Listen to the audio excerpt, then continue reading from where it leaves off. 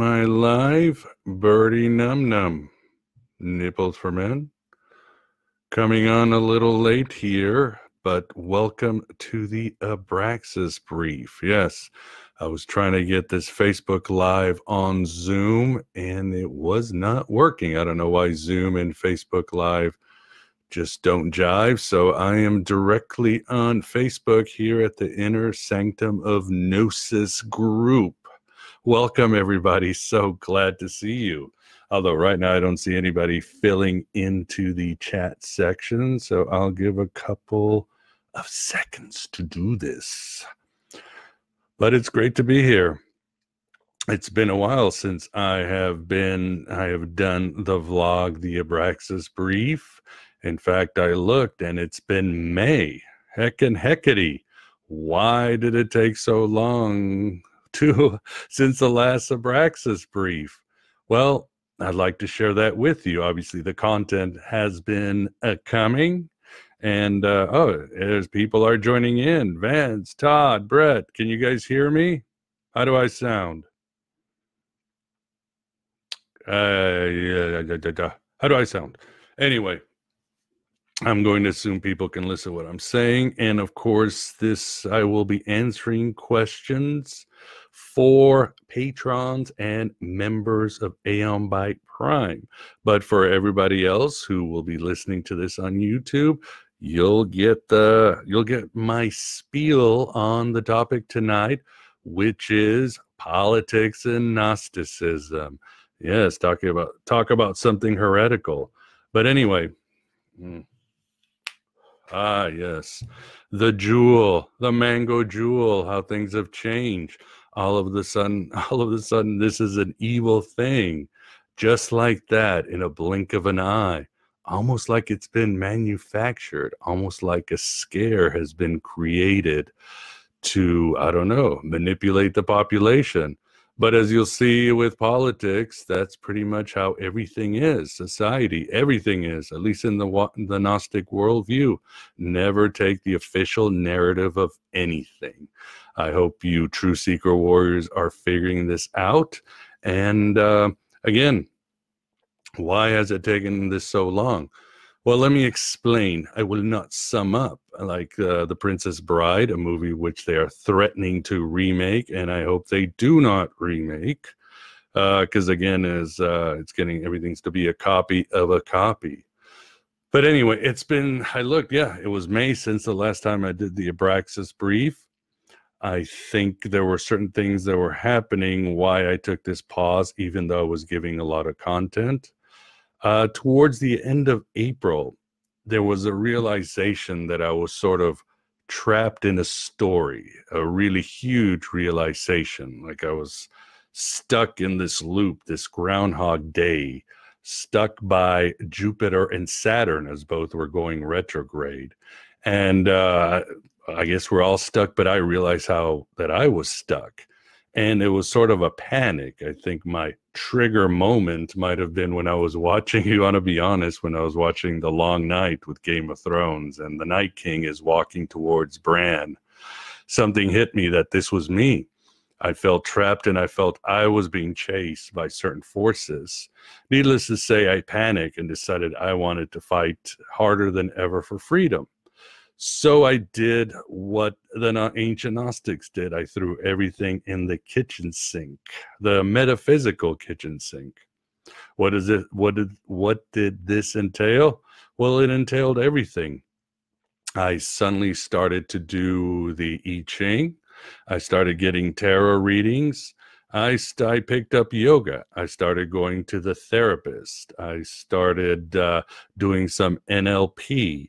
I started writing a lot. I started changing my diet to gluten-free. I just, like I say in the show, find the mystery that works for you. And with the ancient Gnostics was just grabbing a whole bunch of stuff in a way to confuse the archons, because I feel that any sort of institution, practice, religious center will eventually be taken over by the empire. So I went a little batshit crazy and I went really intense. And part of it was raising the intensity of my introductions, becoming more unhinged, and really going after more guests. I felt they had a voice. Certain guests had a voice, the themes that I wanted to cover this summer, the archons, mythology, societal changes, a whole bunch of stuff. And I went, you might say, unhinged, intense, in Aeon Biden, everything I did. And Frank DeVita did say it wasn't the archons that were chasing me, it was actually Jesus. But regardless, things, and of course, there were, as always, there were things in life that were happening. There was my daughter Ellie needed a couple of surgeries, still does, oral surgeries. There was death, there were some financial issues, and there was just a lot going on. And I plowed ahead, and suddenly I feel all of a sudden really alive, really full of energy, really like I've broken through, and I feel that I've broken this narrative I was stuck in. Now, what does this mean? Well, it could mean I'm crazy, but it doesn't matter, because at the end of the day, whether I was stuck in a narrative or not, or chased by archons or Jesus himself, it's all about the narrative that I decided to embrace. And in this narrative, I felt I was becoming free, and I felt free. And in real life, I do feel better than ever and freer than ever. What did I always say? Write your own gospel, live your own myth. Sometimes maybe it means creating some histrionics. Maybe it's literal. It doesn't matter, but I feel, again, better than ever, freer than ever, healthier than ever. And I feel I have been the most productive in giving you the content, that Gnostic heresy that I hope is helping you out in this different, in any aspect of your life. So with all of this said, the Abraxas brief kind of got, well, it took a 3-month break. And I am back because, as always, bringing you the content is not about me or my views. It's getting you those scholars and provocateurs to your attention, giving you that gnosis so you can find the mystery that works for you, so you can find the recipe, the narrative you need to take to free yourself and your mind around you, everything else. So that's where I've been, and that's why there's a break. And that's why we're here talking about politics and Gnosticism. And I thought I would restart or get back to the Abraxas brief with something very controversial, because in this day and age, everything is politicized. All of a sudden, everybody is deeply embedded in their politics and has a stance and a view, and it's the end of the world, and relationships are being broken, and people are becoming more less tolerant of each other on the internet and real life. It's again, like the jewel, you would think it was manufactured, and I would say it is manufactured. I think you true seeker warriors know by now that divide and conquer is how the archons get us every time. What did Carl Jung say? The devil is forever a dualist. He's always turning one into two. That's how he gets us. And in these polarized times, politics has become what it is, a very, the playground of the devil. So I thought we might as well talk about the Gnostics and their views of politics. How you guys doing there in the chat? Please know I will take questions. I already see Vance, my dear friend, asking a question that will have to wait. Yes, actually, yes, the Abraxas was part of my change. Good eye. I decided to get rid of my persona of Abraxas, or separate from it.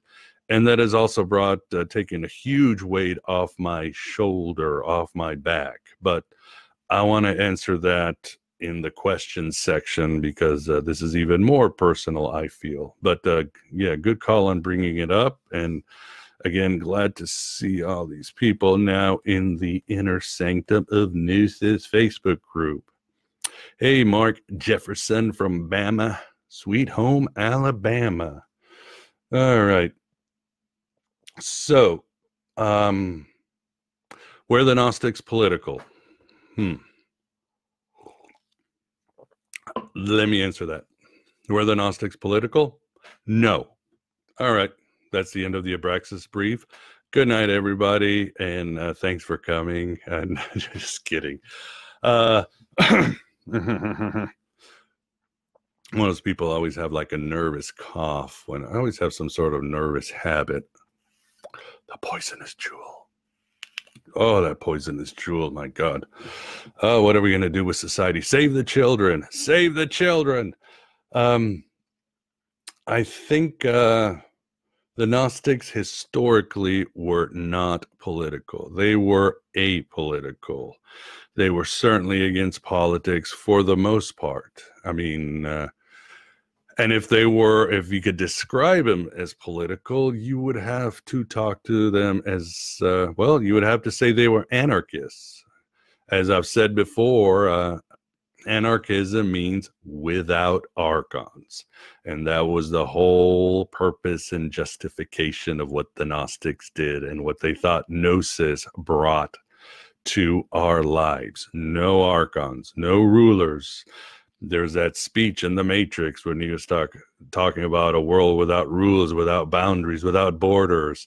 And everybody thinks it's cool. And everybody kind of overlooks that's like the anarchist creed. And, but yes, at the end of the day, they were anarchists. And I would assume that these days I am pretty much an anarchist too. I think I've gone through the whole spectrum of every political view, and I'm sure I might change tomorrow. But these days I realized the state, well, like Neo, a world without rules, controls, boundaries, where everything is possible is where I'm at. I'm done with the God of this world and his systems. And I understand for many that could be kind of scary. It's like, Ma, what about the roads? Ma, who's going to get the law enforcement? Well, I believe that all systems are corrupted by the demiurge, but I do have faith in human innovation and our divine spark. It's like many of you, when you first decided you were going to step away from your orthodox backgrounds, I'm sure it was very scary. It was scary for me. It's like, whoa, I got to move away from the skirts of Jehovah. I got to move away and get away from my church and my community, and I got to see the world that was supposed to be taking care of me as what it is, this very amoral place with its own agenda. That's scary. But I think for many of you, it's worked out very well. You became spiritual anarchists, and you sought out other places to be, and maybe you found other homes and so forth. But the point is that when you broke away, it was pretty scary, and it seemed you could not live without the structure, without the comfort of orthodoxy, of Jehovah and all the gods and their communities that they offered you to your life, but you took the leap. Same in politics, and certainly the Gnostics saw that. They took the political and metaphysical leap away from orthodoxy right into anarchism, the world of the world of possibility, without rules, without controls, where everything is possible. And that doesn't mean they were the Joker from Batman or something like that. But they definitely saw the world as it was. And when you see the world as it is, then you see the possibilities that are there. There are some examples that you find in the Nag Hammadi library, and it always comes back down to the central Gnostic theme.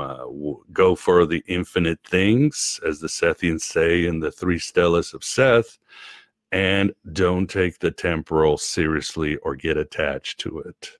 Nothing new in esoteric practices. For example, the Tripart Tractate, in it, Jesus says, those, however, who are proud because of the desire of ambition and who love temporary glory and who forget that it was only for certain periods and times which they excuse me, which they have, that they were entrusted with power, and for this reason did not acknowledge the Son of God, they will receive judgment for their ignorance and their senselessness, which is suffering. And then you have like the dialogue of the Savior, where Jesus does say, the governors and the administrators possess garments granted only for a time, which do not last. But you, as children of truth, not with these transitory garments are you to clothe yourselves. Rather, I say to you that you will become blessed when you strip yourselves. And that's from, obviously, the Gospel of Thomas. Strip your clothes. Don't wrap yourself in the societal expectations and government rules and so forth. So very much from the Gnostics, they were anarchists in their view. And this sort of sensibility appears in the writings over and over again. And then, of course, you have to look at their structure. If you look at the work of like Hall Taussig and Nicholas Denze Lewis, professor at Brown University, in her book Introduction of Gnosticism, scholars like these say that much of the Gnostic writers is one big polemic and satire, not against Judaism, paganism, and Christianity, which they were rejecting big time, but against the Roman Empire itself. I mean, the archons was sort of a honorific title that the rulers, administrators of Rome would get. Same in Judaism too. The demiurge, as I've mentioned before the Gnostics came around, was pretty much, not the God above God, but he was a pretty powerful God. He was the architect in Plato's Timaeus. He was a very hallowed figure. And again, to mock these, to make fun of these and make parodies of these figures was definitely a giving the finger at the Roman Empire and all of its structures. And of course, you see other ways that the Gnostics show their anarchist vibe. For example, changing scripture, rewriting scripture, deconstructing the very holy texts of the Greeks and the Jews and the Christians. That was, talk about a sin. There's, when you have the argument between, God, what was his name? Oh my God, I'm forgetting. I might have to loop back to this one. Not Philo of Alexandria. Who was the great Christian mystic? God, I might have to look it up. No, I'm figuring out. Who was the great Christian mystic? He even castrated himself so he can be a eunuch, as the New Testament says. And he believed he was also condemned for reincarnation. And I cannot believe, and he had these great arguments with the pagan philosopher. I'm going to have to loop back unless you guys know in the chat, because talk about a mind fart. But it's Friday night, and I'm all right. So anyway, going back to the Gnostics, they definitely showed a anarchist vibe from their writings in different ways. Again, these scholars start breaking down how many of their texts are mocking of Rome. They're obviously mocking the Jewish priesthood. They're mocking the nascent Christian church, those empty canals and those bishops that are made fun of in places like the Apocalypse of Peter. And oh, there's the answer. I knew it. Yes, thanks a lot, Mark. It's Origen and his debates with, Celsus or Celsus. Even Celsus agrees that the Gnostics have crossed the line because they are changing scripture. He may not have liked Christianity, but Celsus believed that the Old Testament should be left alone.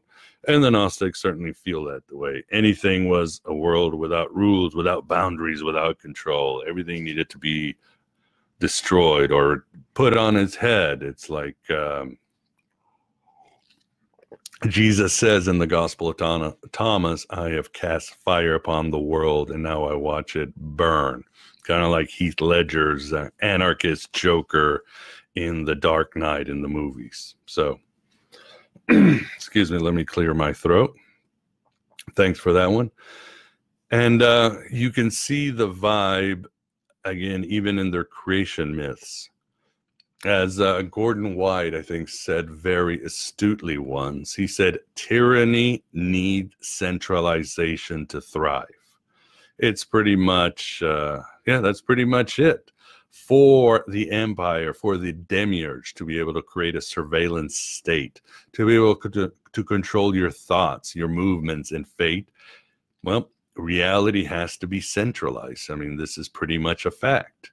And any system that gets away from anarchism, which could obviously socialism, bureaucracy, fascism, and all that, is going to be centralized. As Einar Thomason said, maybe in the Valentinian system, there is no archons. Everything is an aspect of the demiurge. Every archon is the demiurge appearing in a certain form.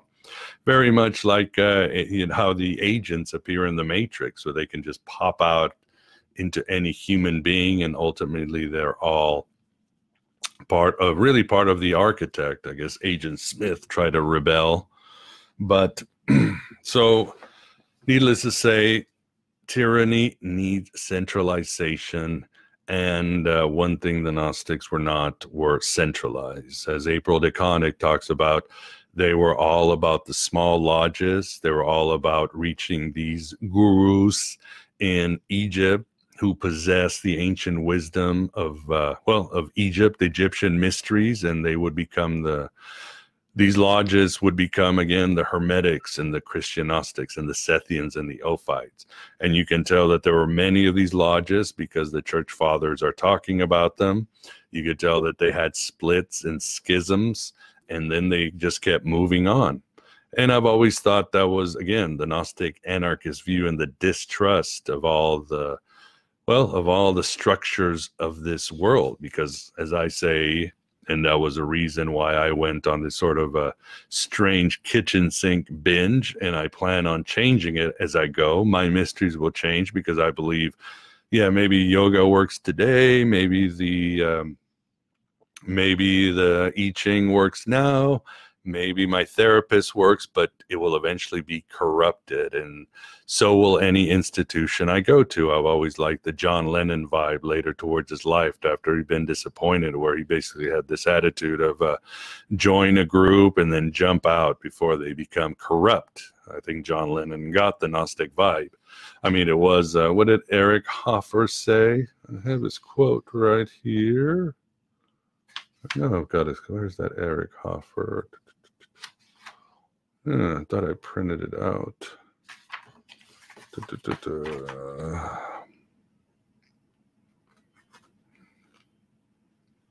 Interesting. But anyway, he talks about, where's that Eric Hoffer thing? Oh, there it is. Sorry. Looking at my notes. Eric Hoffer said, every great cause begins as a movement, becomes a business, and eventually degenerates into a racket. So needless to say, Gnostic is, and maybe Gnosis itself, it's a term limit movement. Always change, always be shifting as fast as the hologram of the empire is shifting over you. And that's my attitude. But whatever, as my friend Jim West says, whatever works for you, just make sure it works. And that's the key. And that's why you need self-knowledge. So anyway, you have in the Gnostic myths, the great, when the world falls, you've got the centralization. You got Jehovah, the demiurge, Yaldi-Baldi. He's the center. He controls every aspect. And the archons are just reflections of him. They are everything that are taught. 2 + 2 = 5. And like in 1984, like O'Brien tells Winston. And the whole universe has to follow the 2 + 2 = 5, because that's what they want. Centralization, control, a world with borders and boundaries. So when you also look at the Gnostic myths, when the aeons are falling and they are spreading out, and of course an aeon in its true form is not just time, it's a place, it's a personification, it is a multidimensional.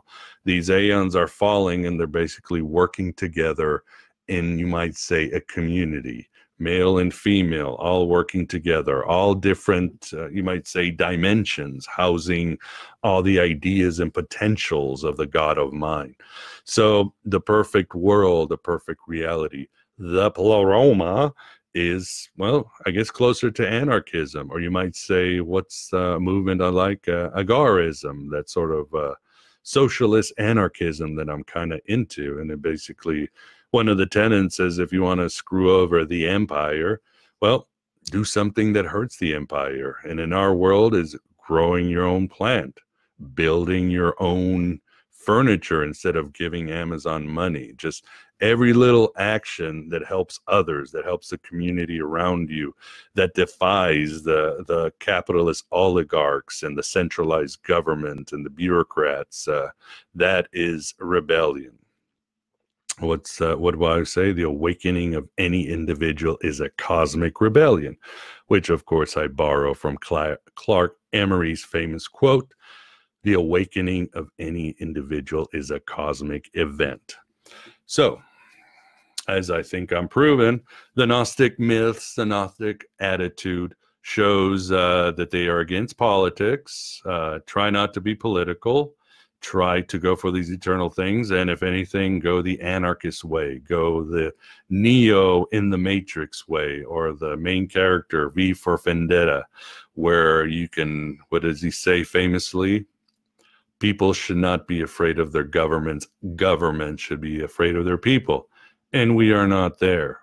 That is not, and we need to get there as soon as possible by rebelling against the empire with our art, creativity, and those small acts of rebellion. Growing our plants, making our own clothes, selling stuff away from the market, and so forth. And yeah, the movie V for Vendetta is, I mean, it's okay, but when you read Alan Moore's graphic novel, it is Alan Moore's exploration of anarchism and how it would work out. So highly recommend you read the comic book if you've only watched the movie. How's everybody doing in the chat? I haven't pissed anybody off. Good. Birdie num num. Birdie num num. Oh, better not say that. Is it? I love that movie, but yes, Peter Sellers, one of my favorite probably my favorite actor. I think he was a genius. He certainly wears brown face in The Party, so that was in the '60s. I don't know if he had an excuse. Probably, I think it's always offensive. Oh, I thought so as a child. It was pretty offensive. I guess not when I was watching The Party because I was so young and it was Peter Sellers, but with Trudeau. But anyway, Birdie Num Num. Let me look at my notes.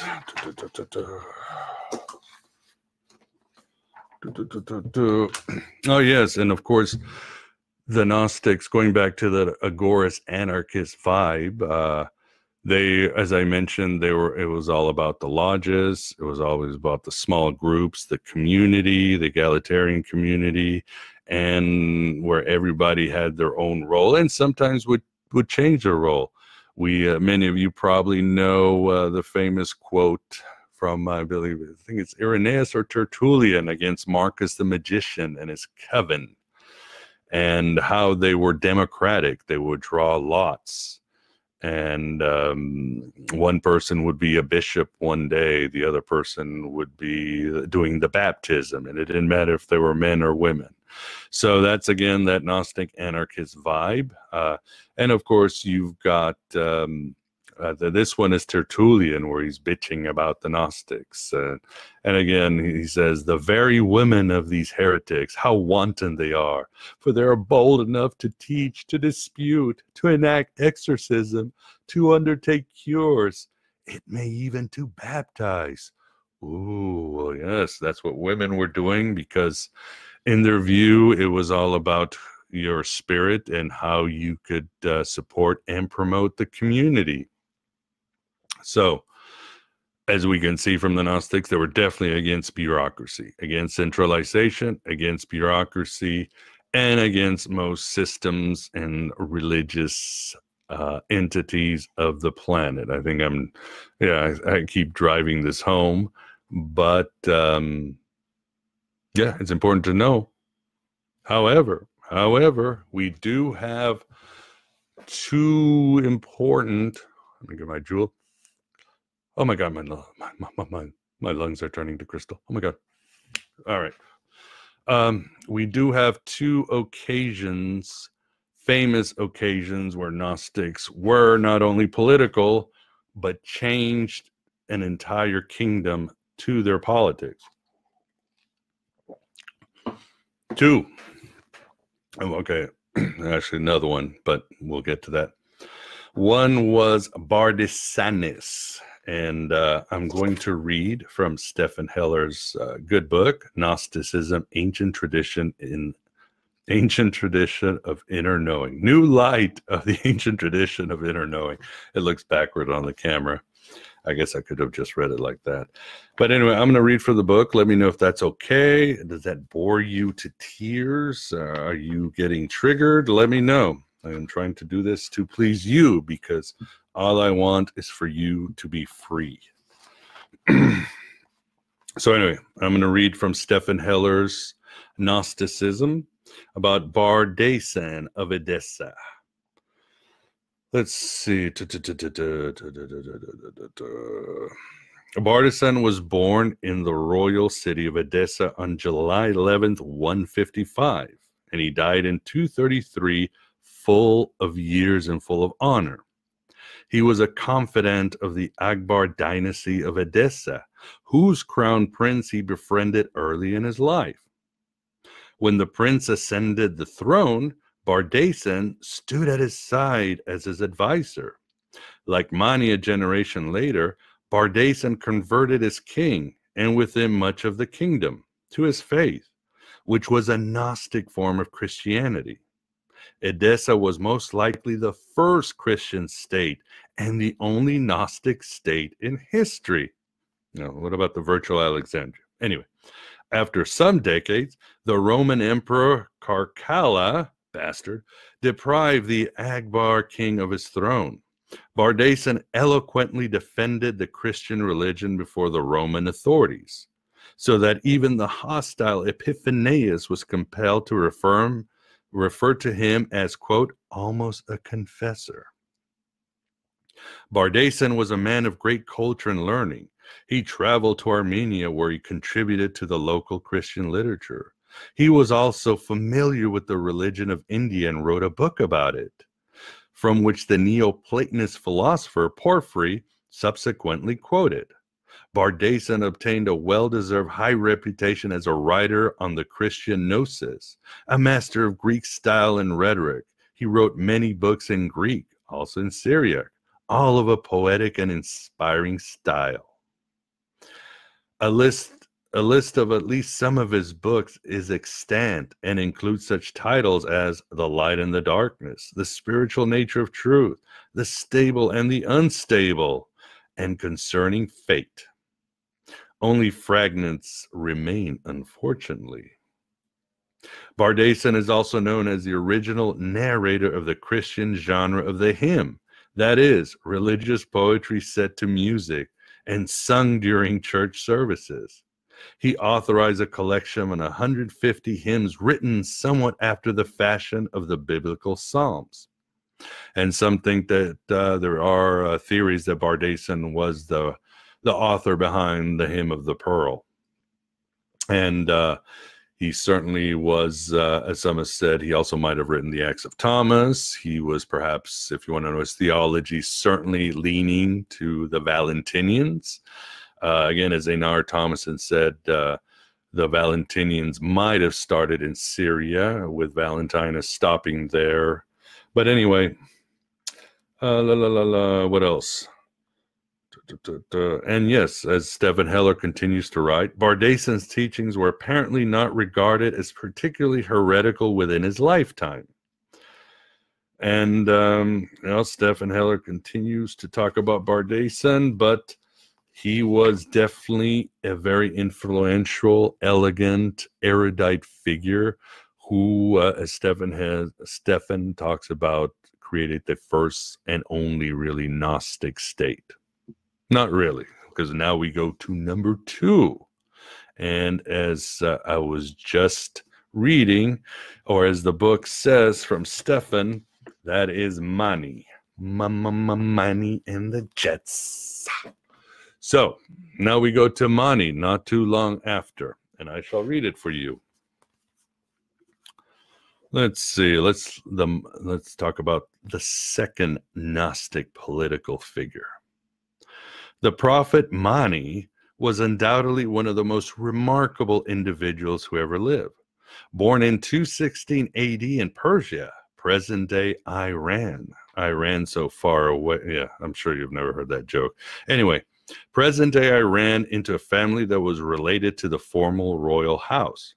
He went into exile with his parents at an early age.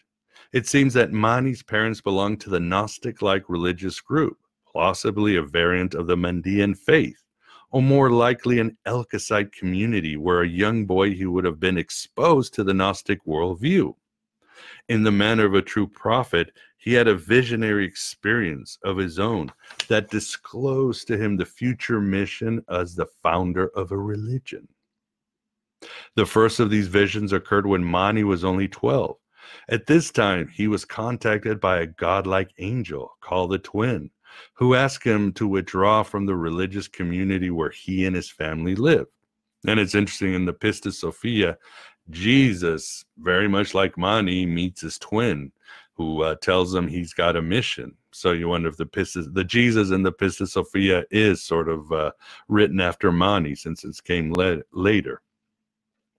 According to his own report, Mani received the major doctrines of his new religion at the time. When he was 24, the angel appeared to him again and instructed him to begin his public ministry. Mani returned to his native Persia, where he eventually befriended King Shapur and his son, the later King Hormizd. I hope I'm saying that right. Hormizd. Soon after the proclamation of his mission, he journeyed to India, where he made some disciples, but also made with resistance from the Hindu population.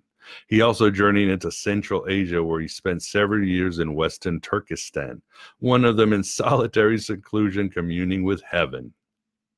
So eventually, Mani made it to back to Persia, and his greatest early success was the new faith that became a challenge to the Zoroastrian priesthood. The leaders of the Zoroastrian community began a powerful campaign against Mani and his religion. And remember, that's, okay, let me continue writing.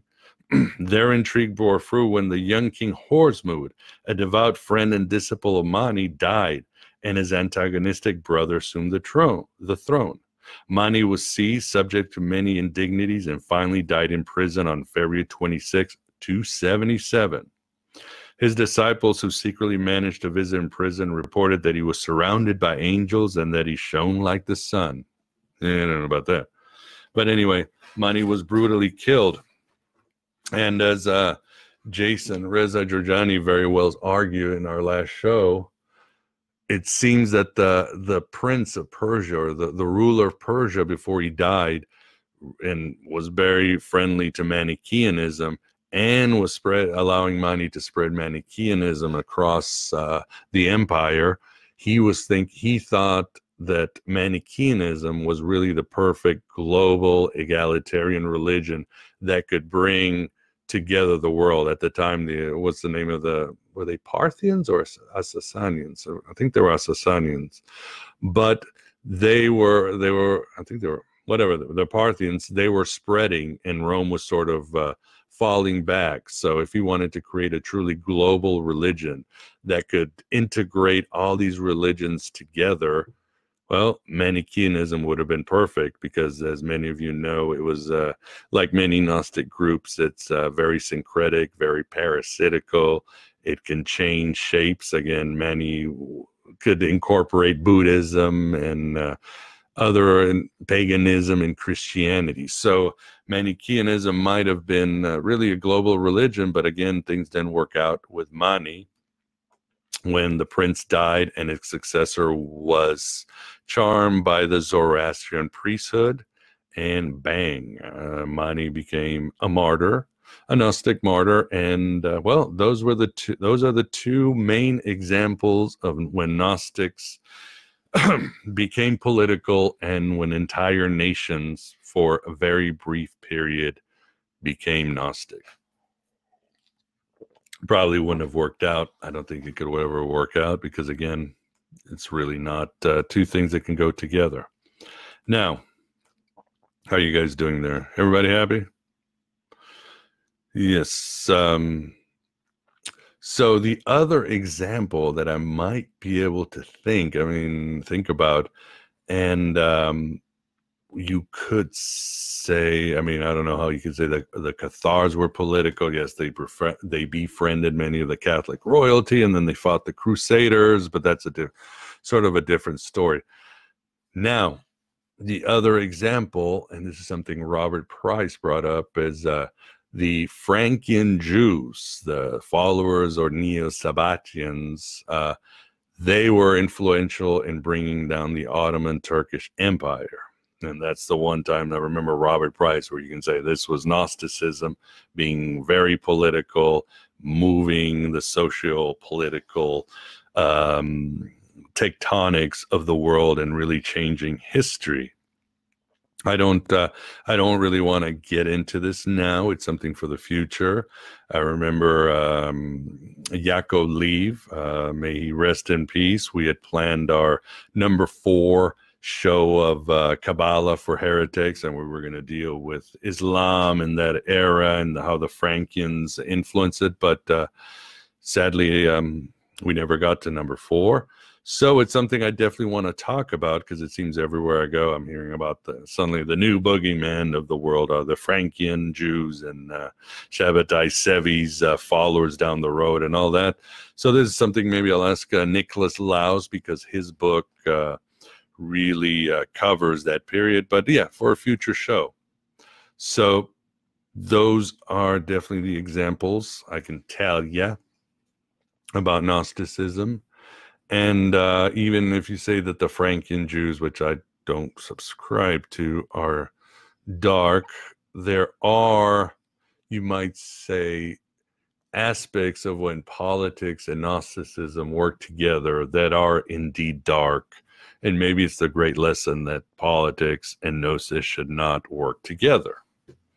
And I used to be very resistant to scholars like Eric Voegelin and so forth, who would say, oh, the communists were Gnostic, the Nazis were Gnostic, and I thought it was complete bunk.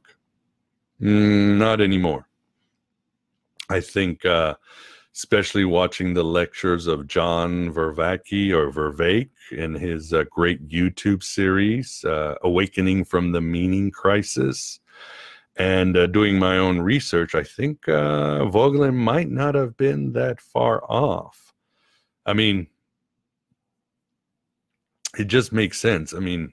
You tell a group of people that they're not that they're scum and that you rule them, but tell a group of people, you know what? You really are gods trapped in an unfair system. You really are supermen who have been oppressed by the powers. All you need is our special type of knowledge, and you will realize your full divinity. And you'll get some nice uniforms and all that. And then we will sort of wind you up and let you loose on your own projected shadow and tell you they are archons. And I think this formula, this what I call it weaponized Gnosticism, just works very well. And I think when you look at movements like National Socialism and others, I think we have some weaponized Gnosticism. And you can certainly talk about other, as I've talked before, very successful weaponized Gnosticism movements. Scientology, again, what's their mythology? We are trapped beings on this planet by the evil god, Zeno, or whatever he's called. And we know L. Ron Hubbard used to tell his followers early in the game, this is a Gnostic religion, and they would use the word gnosis. And I've given other examples in articles and in shows. So the point is that politics and Gnosticism, when they meet, are pretty dark. And this weaponized Gnosticism is pretty powerful. It does change the world. It does create effects, and it seems a lot of them are mostly negative. So it's something to watch out for. I mean, I would have to agree with Eric Davis and Chris Knowles in their work where they talk about today, Gnosticism isn't even have to be metaphysical. It's becoming completely political. I know people got mad at Chris when he talked about how Antifa could be considered a Gnostic movement. Again, think about this. You tell people not only that they are oppressed, but that they are somewhat semi-divine, that they have some great destiny, that they can reach their godly potential, and that they're surrounded by these archonic forces, this wickedness in high places, and then set them loose. So I would have to, again, agree with Eric Davis and Chris Knowles on this one. So this is something really to look for. It's something to keep out. And I'm going to keep banging the drum on this because, again, this is not saying Gnosticism is bad. Again, talking about the classic Gnostics, about Mani and Bardesan. We're talking about how they rebelled against the empire, the Roman Empire, or the whatever, the hologram. Yeah, the hologram was how the empire decided to manifest itself in the hologram. But now we're talking the sort of weaponized Gnosticism in modern times, and how it keeps reloading in the 20th century up until now into the 21st century. And I see it happening even more. But I am here to expose it. In fact, I am here to give it a platform. Yes, I know. That's like a dirty word these days. Why are you giving a platform? Why are you giving a platform? Platform. Well, because I believe that we need to expose these and we need to bring it to the light. If we don't bring out our shadows, if we don't bring out all the shadows that are in our collective consciousness, then that's how things begin to rot. That's how the shadow gets projected against innocent minorities. So I want to give more platforms to different views of Gnosticism so that you, the listener and the viewer, my dear truth seeker warriors, can have that information when that gnosis, that Gnosticism is weaponized, because it will be weaponized against you.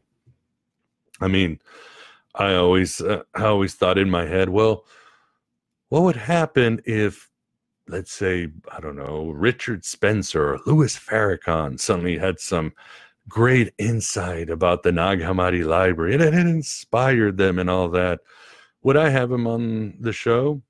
Yeah, I would want to interview them. I want to understand. I would give them a platform because I want to understand how they got there. I want to understand how, you might say, are they interpreting this gnosis, this Gnosticism, and what they plan to do with it. I want to bring this out into the light so that we can all become more conscious. So that's been one of my, definitely one of my initiatives this summer, is trying to understand weaponized Gnosticism and trying to bring it out, trying to give it a platform and try to understand it, besides the usual scholars and provocateurs that I hope are showing you the mystery that works for you and only you.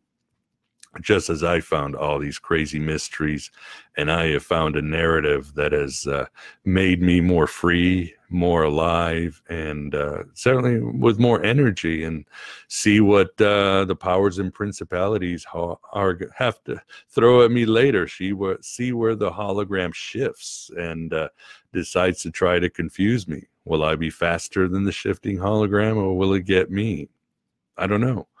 But right here, right now, as Jesus Jones sang, I'm glad to be here, and I'm truly grateful to be serving you here in the desert of the real. It's been an honor, and I love bringing you this gnosis. I love showing you where this weaponized Gnosticism might be so that you can see it. I'm glad to bring it all out so that nothing gets repressed.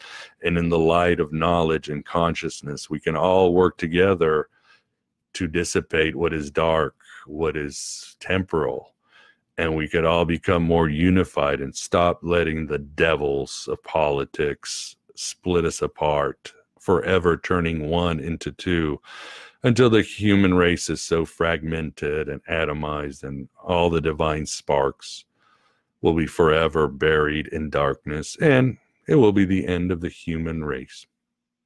At least that's the story I'm sticking to right now as I write my own gospel and live my own myth, and I hope you are too. Anyway, this has gone a lot longer than I thought.